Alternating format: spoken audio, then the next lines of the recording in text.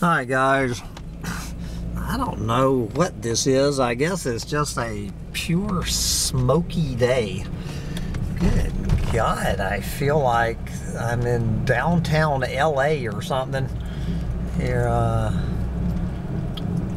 this gorgeous back road in paradise in the Finger Lakes of New York, here on this smoky, was it Wednesday morning, August 11th or 12th, somewhere in there. So guys, if you knew what I was doing right now, I don't know if you would be cheering me on or throwing a straitjacket on me. I'm gonna manage to hit the edit button for what I'm doing with my day-to-day, but pretty much what I'm doing with my day-to-day is my favorite thing to do on the planet, and that is driving down beautiful back roads in what should be a beautiful day, not counting the wildfire smoke. Driving down beautiful back roads on beautiful days with a woman on my mind, with a girl on my mind. Now, don't get me wrong, I would much rather have a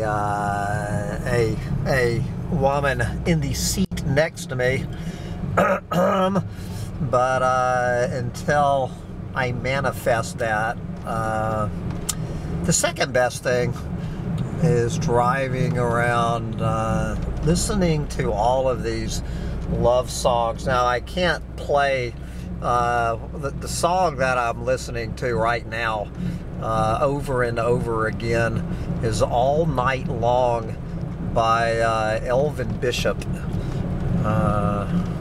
Yes, anyone not familiar with All Night Long by Elvin Bishop, I don't know why I'm being so masochistic listening to All Night Long, just to rub salt in my wounds, I guess.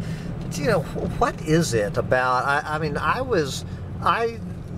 am, good Lord, I'm getting ready to turn 62. I was 16 years old when I first took the wheel of a gas-sucking car. Good Lord, 46 years I have been doing this. This is my, well, my second favorite thing in the world and to do. I just don't get it about these self-driving cars. Why would anybody want a fucking self-driving car? It's just it completely flabbergasts me. So I am sitting here just burning fossil fuels out of my gas-sucking truck's ass, enjoying this beautiful scenery, listening to hopeless love songs. Now, of course, All Night Long is not an unrequited love song. I guess it's a requited love song, where there's these rare moments when males and females, when boys and girls actually somehow the man gets the woman, or vice versa, and it actually turns out. And oh yes, I need to wish my dear sweet, is it August 12th today? I can't remember if it, I need to wish my dear sweet ex-wife a happy 61st birthday today. I have no idea if that woman is dead or alive, my dear sweet ex-wife. But happy birthday, darling, just in case you're listening to this. I don't think my dear sweet ex-wife has any interest in anything I have to say anymore. Yes, but we won't dredge up the ham sandwich. It's, you know, I know Dulcinea.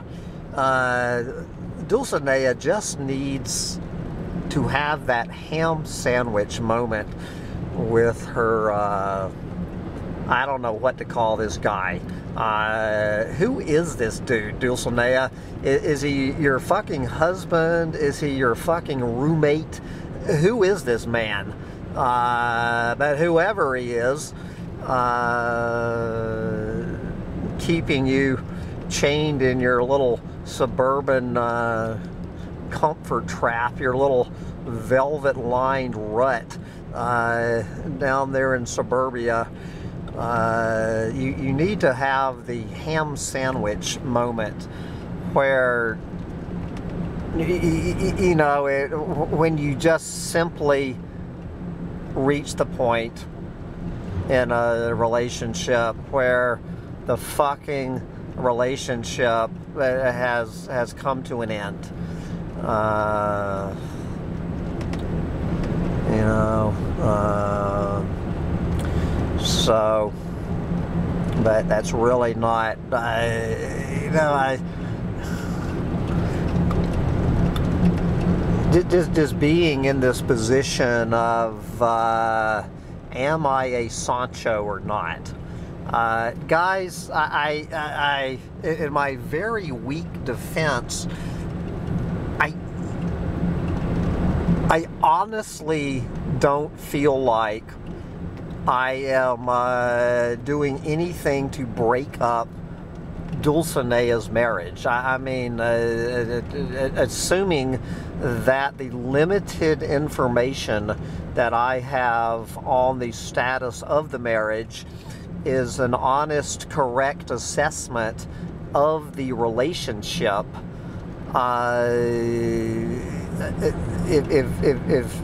I have anything to do to be the catalyst to bring on the ham sandwich moment, I guess that's just part of the reason that Dulcinea's path and mine crossed.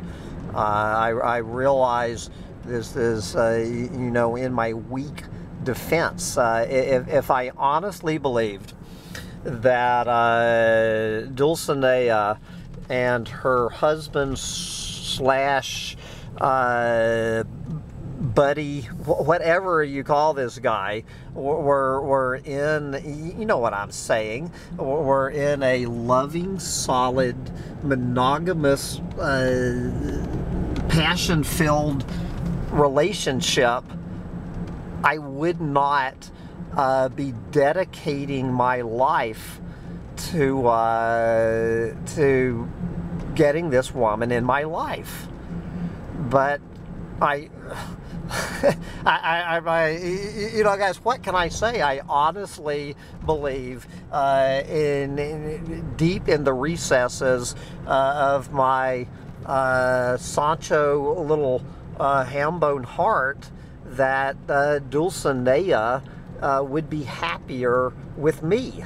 Will she be as comfortable with me? I assure you that if Dulcinea chooses to hook up with Hambone Littletail, that it's going to be a wild fucking rocket ride. The two of us together, yes, we will be the dynamic duo. We will definitely be the Lucy and Ricky of the Doomosphere.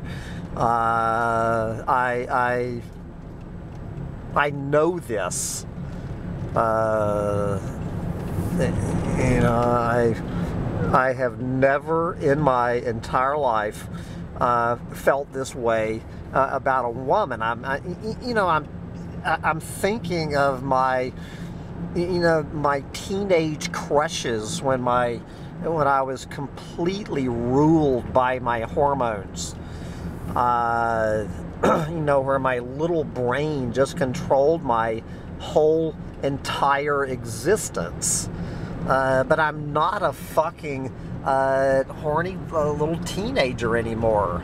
You know, I'm a 61-year-old grown man, and getting ready to have a head-on collision here in this smoky day. This, okay, how am I gonna get around this idiot without having a head-on collision? And you know, all this joking I like to do about Guy and Pauline. You know, looking at that, I do need to make an amplification and clarification on that rant I had yesterday. That it has been pointed out to me that I did slip up in that tale about what went down in the mud hut, and I just want to make it clear for the record that I said something like in that rant yesterday that Mike and Karen Sleva were best friends with Guy and Pauline. That is not, obviously, I had a brain fart. I assure you, Pauline Love was never Mike or Karen Sleva's friend on any level. You know, it's, but I can kind of appreciate Pauline's, with all the shit that I give that woman, and guys, anybody thinking that I give a flying fuck about Pauline Love one way or the other. I wish the woman all the best. You know, she never did anything to me. Obviously, I'm having some fun at her expense, you know, to fuck with Guy McPherson, and she's just one of the many ways that I enjoy fucking with Guy McPherson is using Pauline as a pawn in my game. But anyway, Pauline, I think, knows that I have nothing against her, and I can actually, you know, appreciate, I guess, her position, you know, because Guy McPherson was in, you know, had a wife, you know, at the mud hut. They were married, and apparently, you know, it was just a, you know, just a vanilla marriage, and till Pauline showed up and ended up, you know, Pauline showed up on the scene, sized up the situation, and for whatever reason, which I do not understand, she obviously decided that she was going to steal Guy away from his wife, and however she did it, she succeeded. You know, she was a Sancha. And I you know, originally held that against her. You know, Sanchos or Sanchas, when you come in and break up a marriage, you know, as I say, this is why Cervantes, when he was trying to think of what, you know, looking for the most morally reprehensible person on the planet to name Don Quixote's sidekick, it was Sancho. You know, the guy fucking your wife, or Sancha would be the woman fucking your husband. Just when you know, when you look for the most morally reprehensible character. It's somebody, an interloper that comes in and starts fucking your wife or your husband. But I don't have any idea what Guy McPherson's relationship was with his you know, now ex-wife. So I'm not going to sit here and judge Pauline for showing up there out at the mud hut and stirring up all of that shit. And it's their business. You know, it's between Pauline and Guy and Guy's ex-wife, I guess. Now I know I know some people's and if anyone with some inside track knowledge of this listening to this rant, you're welcome to share it in this comment. I remember deleting the comment one time from a from someone, this like 3-page comment explaining what went down when Pauline showed up in Guy McPherson's life out at the mud hut. But I won't delete it next time, okay? If you want to put it on, I won't delete it. But you know, I'm thinking that Pauline Love and Hambone Littletail do have something in common. That, you know, Pauline was obviously in my position a few years ago, and she went for it. And I guess if Guy McPherson is the gold ring, I guess she grabbed the gold ring. You know, it's hard to say congratulations on getting Guy McPherson as your prize.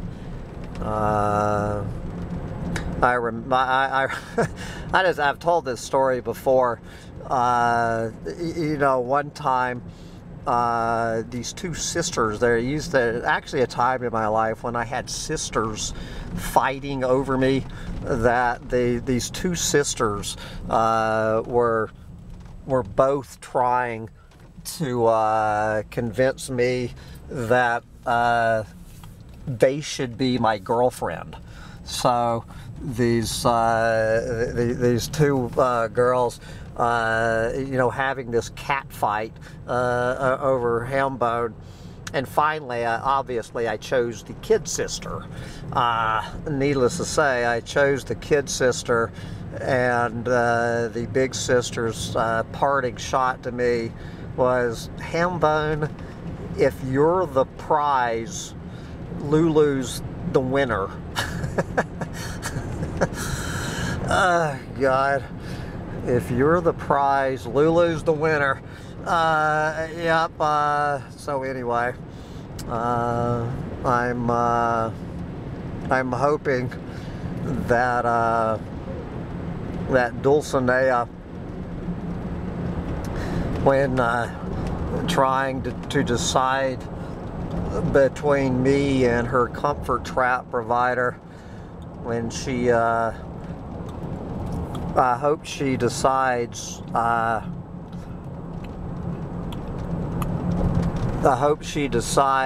that Hambone is the win, that Hambone is the prize.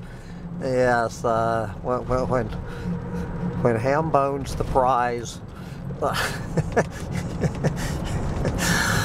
Oh, God. Why do I love women so much? You know, all of this shit, people calling me a fucking misogynist. I absolutely love women. I mean, my entire life being dedicated to getting this woman in my life. Good God, look at this smoke. I mean, we're 3,000 miles. Is this shit from the from the Dixie Fire. Is that what we're looking at? But anyway, I need to pay attention to my driving on this chaotic journey that Don Quixote and his sidekick Sancho, or should it be Sancho and his sidekick Sancho, are on today. And pay attention to my driving. And Dulcinea, I know you're listening to this, and I know what you're going through, girl, and believe it or not, I am the prize, and you are the winner. I love you. Bye, darling. Bye, guys.